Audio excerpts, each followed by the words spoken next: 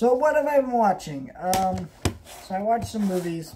One of them I actually bought today, and then two of them I've had for like at least 2 or 3 weeks, like almost a month now. First one up here, Freakonomics, the movie. So this is based on a book, I think. Yeah, it says based on the best-selling book that sold over 4 million copies. Never read the book. You know, if by now you should know my stances on you know, when it comes to not reading the book that the movie's based on, how I feel about like adaptations of books and all that. If you've been on my channel for a while, but just a quick refresher, I'm okay with them. I look at the movie as a movie. If it's not a great adaptation, fine. I'll say that or whatever. But if it's still a good movie, who cares, right? You know, it's a well-made film. I don't look for how accurate it is to the book, so that's why I tend to not read the book first. I watch the movie first, because then you enjoy the film more, and then you see them as their own separate things, which is a good thing, and you're not going in like, okay, they took this out, oh my gosh. And I, like, you know, I enjoy it as a film, I enjoy the book as a book, and you know, some movies are disappointing as fans of the book, and I think that's totally cool if you feel that way, but just, I don't believe in trashing movies because they're not accurate to the book, because there are tons of great movies that are nothing like their books. So this is kind of a documentary, I would say. It's an interesting documentary. I don't know if I would call it, I don't know. I can't really, I don't even know how to describe this movie. It's very strange. It's a very uniquely directed movie. It's very stylistic, very kind of visionary. I enjoyed it in a lot of areas.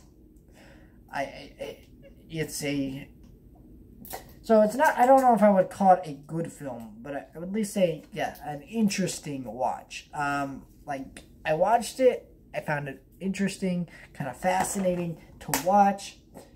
It had a lot of things to say that I've never really thought about. I don't know if I would call it a good movie, though. It's very stylistically and uniquely directed, and I really like that. But I don't know what kind of the point of the film was, if that makes sense. I don't know. But I think it's definitely worth a watch if it sounds interesting to you. I can't really say too much of what it is about, because I don't even fully understand what this film is about. It's a documentary kind of about strange things that I don't really quite get. And it's interesting. I'll say that. Then we got Fonterra. This one was a shocker. So what this movie is about, it's about this guy. He's from Arizona, Mexico, and he goes over the border. Okay, he's not like a legal citizen. And this character, his name is Miguel. He's played by Michael Pena.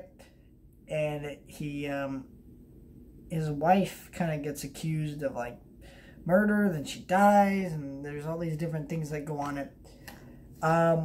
What I really liked about this movie is Michael Pena is a comedy actor, right? I've only seen him in comedy movies, like crap like Ant-Man and stuff like that. He can be funny. Like, he's not, I don't think he's like a great comedic talent or anything, but I think he can be mildly funny. And he gives an actually thought-provoking, interesting performance that's deep, layered, and emotional. And I was like, Michael Pena did this? Like, what? Like, this is not the actor I would expect to do this. Also, what I like about this film is it, you know, there's English within the movie. It's set within America, right? Because he goes over the border. But you know, the characters are speaking Spanish. At least, or Espanol. Yeah, Espanol. And there's subtitles every time they speak it, right? But it's a lot it's really interesting to have a movie that's like set within America, and the characters not be speaking, you know, English and speaking Espanol, and you know, and there's characters within the movie that speak English. And I was waiting. I thought, oh, when they go here to America, they're going to start speaking English. But he didn't understand how to speak English. So it kind of made it more interesting and more of a unique film. It's not, I would say this is actually like a pretty good movie. I don't know if I'd call it a great movie, but it's definitely worth a watch. I think both of these are honestly uniquely directed. They're fascinating watches. I don't really know any other movies like these. I absolutely love this film. This film, I don't know. I don't know how to feel about it. I think I'm going to have to sit on that film and rewatch it maybe again. It's a very strange watch. And then finally, we had The Adventures of Tintin, or The Adventures of Tintin, if you're French. I got this at FYE. If you saw my earlier video I uploaded on this channel. You know, what else did I get? I don't know how I'm already forgetting this. This is how I know I have too many movies. Yeah, I got Seabiscuit, and then, where is it? Where is it? Where did I put it?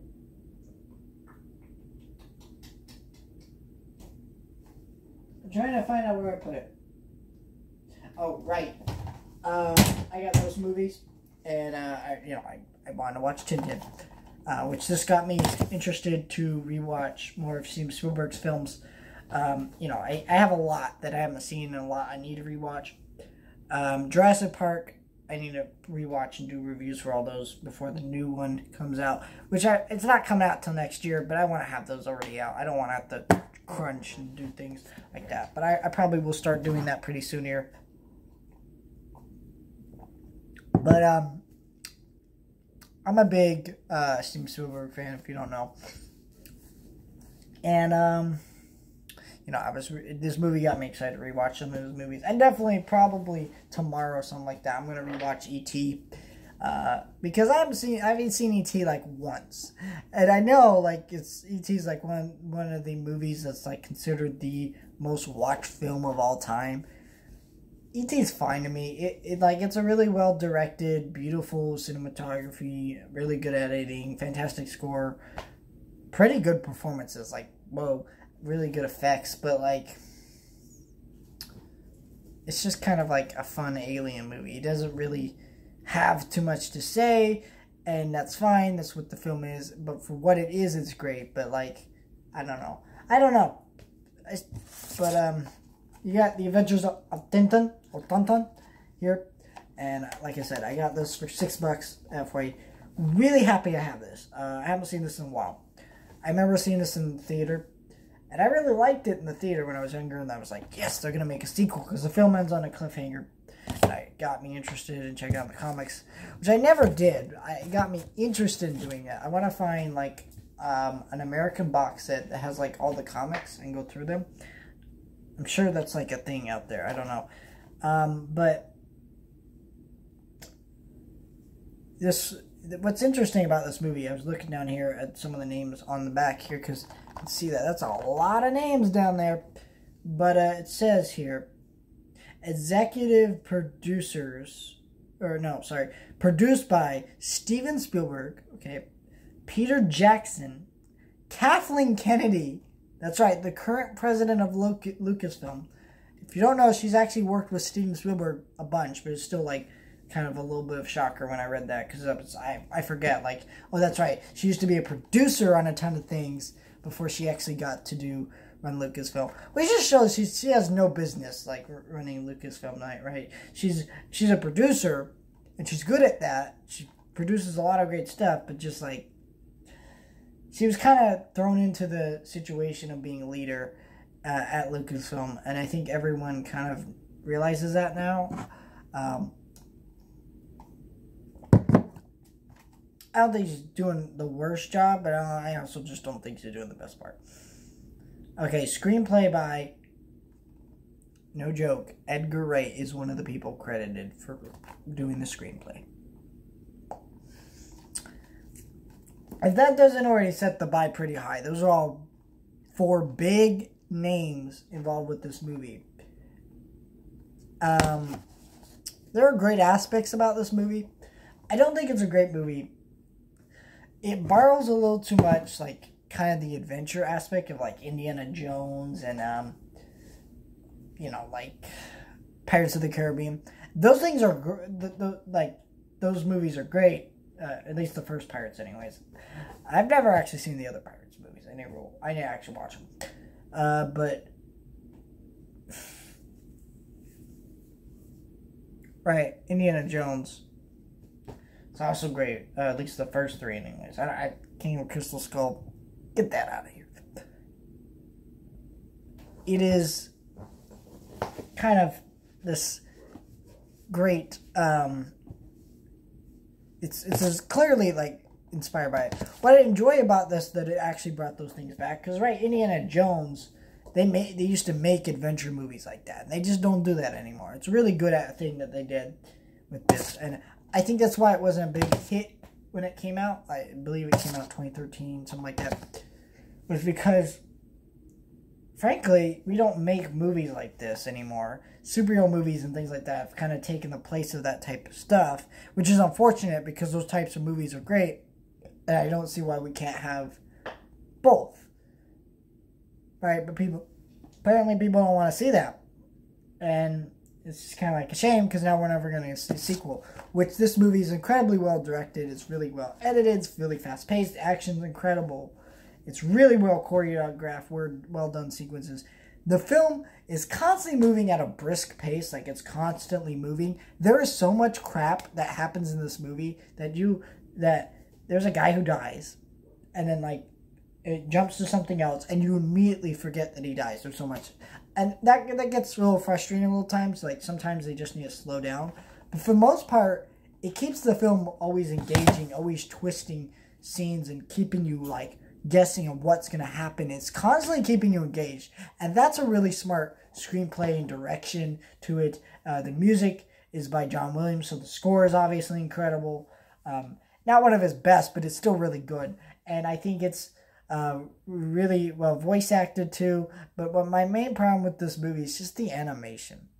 I hate motion capture. So motion capture is good technology, right? The Planet of the Apes movies. Right, that's a live action film. When you're going to animate these things, you want them to fit in with the real people and give these realistic movements that an actual ape would kind of give, and that if they were to be like that, and those work really well. But when that type of technology is used for animated films, right? Because the point of the film is to get the point of, like, an animated film is unrealistic movements. The characters can do things they wouldn't normally do in live action. And so, you know, that type of technology is the opposite of that, where it's trying to give you things that look realistic. Now, granted, this is not, like, one of the worst ones, right? Mars Needs Moms is horrible. Polar Express, a lot of people like. I can see why people like it, but no. Just no. It's just, it's so much of not a film. With what it's trying to do, the animation's so uncanny. This is one of the better ones. Like, it looks good, but at times it just looks weird. The characters' faces at times look weird. Sometimes the lighting on them is really weird because you can just tell where the movements are coming from. And it's just really odd. They do make, like, great use out of the animated aesthetic of this movie, but, like, it's still, like, a technology that's uncanny and should not ever be used in this way. People who think animation needs to be realistic need to stop. We do not need live action remakes of animated stuff. We do not need motion capture. It is garbage. There's a reason the motion capture trend of animated movies died out, and this was one of the last ones, and this was the only good one. Sorry. I haven't seen Monster House. Maybe that one's good, but, like, I've seen bits and pieces of it, and I can tell you, just, I don't think it's going to be that good. Alright. So I did watch some more X-Men, which I actually just finished watching a bunch of X-Men just now, and after this video, I'm probably going to end up watching more. The reason why I started watching all the X-Men is because, well, then when I have to finish it so I can do my review of the X-Men animated series from the 90s, I got to episode 10. That's the episode I'm on. There were 19 episodes in season 3. The Dark Phoenix storyline, like, was really actually pretty well handled for what it is. It's, of course, it's better than the X-Men movies. Everything about this show is better than the X-Men movies. X-Men movies are not good movies, and they're not good X-Men stories for the most part. Days of Future Past is like the exception in that. X-Men 2 also. But, and then you have, trying to think. Oh, First Class. That's also a great X-Men story. Besides that, those are the exception. The rest of the X-Men movies are absolute garbage. They're just so dated and just like we're doing things the way we used to do 20 years ago when we moved on and don't do that crap anymore, and it's upsetting. And but I think that's really well handled, and I really liked it in the show. So I'm gonna say it's not the most accurate Dark Phoenix adaptation possible, but because obviously it feels a little rushed.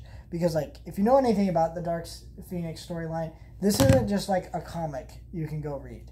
It's, like, 40-something issues of X-Men comics all come together to make this one story. It's a lot of story that requires a lot of build-up to be done right. And so, of course, it feels rushed. And it's really weird to be dropped within this season. They're going to do more with it because there's, like, right here, there's like another 4 episodes that have to do with it. And I'm going to watch those episodes, but I'm just saying, like, that's something that is a thing there that, you got all that story and they're kind of having to cram it in some places. And, yeah, which kind of, I'm hoping that they do less of. But I'm excited to watch season 4 next. And then I'll get to season 5 and finally finish the series. So probably in the next, like, 3 or 4 days, I should be finished with that. Actually, I don't know about that because, like I'm watching other movies, and then I have a lot of stuff on Netflix too. So I don't know when I'm gonna finish it. So don't quote me on anything, but I'm gonna try to finish it within the next 3 or 4 days.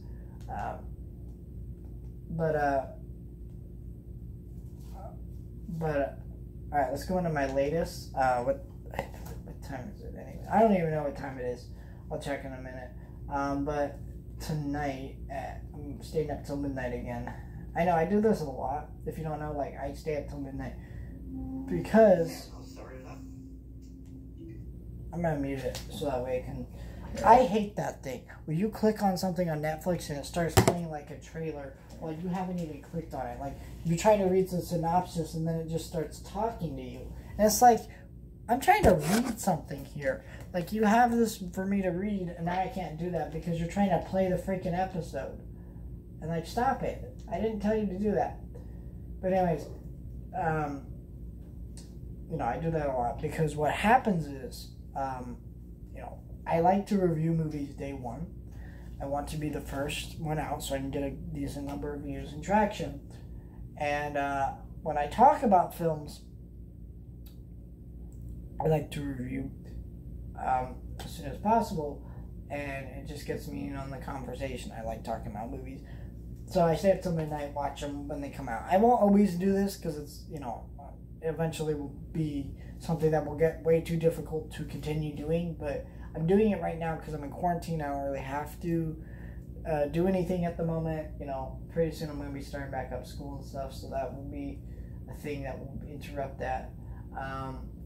But tonight we have John Was Trying to Contact Aliens. So this is like a movie about this guy trying to contact aliens. So that's kind of cool. And then we have The Crimes That Bind. And it's some crime movie, from what I take. I don't know too much about these movies. The only reason I heard about them is I'm looking in the Netflix section, and they're here, and I can watch them. And then, and then, the day after I have Class of 83, Lucifer Season 5, Netflix Sleepover, or The Sleepover. So, you know, that's here. So it's a lot of stuff that's coming out. And here's what I'm going to tell you. I'm probably going to watch One and Only Ivan.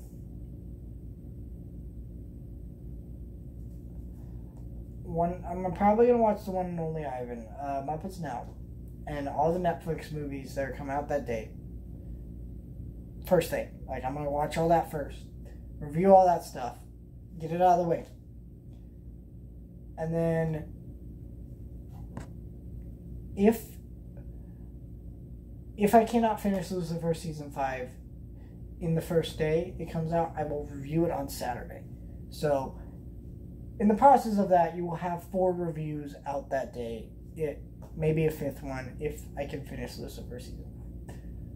I believe there's also a new Amazon Prime movie coming out. I don't know if I'll be watching that because I already have so much on my plate that I just don't want to throw things and make it more difficult. But I have a lot of things I'm watching. I want to jump into Lucifer Season 5 as soon as possible, but I'm not going to, because these things are shorter, quicker, easier to get in and out of. So I'll watch those first, and then if it happens, I will finish Lucifer Season 5 by Friday. If not, well, then I will just, I don't know. But point is, I got a lot of stuff on my plate. I'm working everything out, guys. I want to review more current movies because that's what I used to do before this whole quarantine started, and now I'm trying to do that again. And you know, I can't go to the theater and do it, so I'm trying to do it at home. But it's just frustrating because, you know, at least at the theater, there were movies I could get excited about. I'm not even getting movies I'm excited about anymore. It's just like, I don't know what this movie is. I guess I'll watch it because it's all I have left to watch. And it's kind of a bummer. But if you guys like it, that makes me feel better. And then I can watch the movies that I do own and do like, and talk about them some more. Or watch movies that I've been meaning to watch forever and I just bought them and I'll watch them. You know, that's what I like. You know, I can do that. And I enjoy doing that too. So, you know, it's the best of both worlds. You guys get your, like Hannah Montana, it's the best of both worlds. It's the best of both worlds. I don't even watch Hannah Montana. I don't even know how I know this, but yeah. What I mean is, like, you know, you guys get your reviews of the current stuff that you guys want to watch, and then I get to talk about the stuff I like and I'm interested in. So that's why I have a main channel and the second channel. I talk about the stuff I really like. My main channel, I talk about the stuff that you guys want to hear about. So, like I said, best of both worlds. Thank you. I'm losing my mind.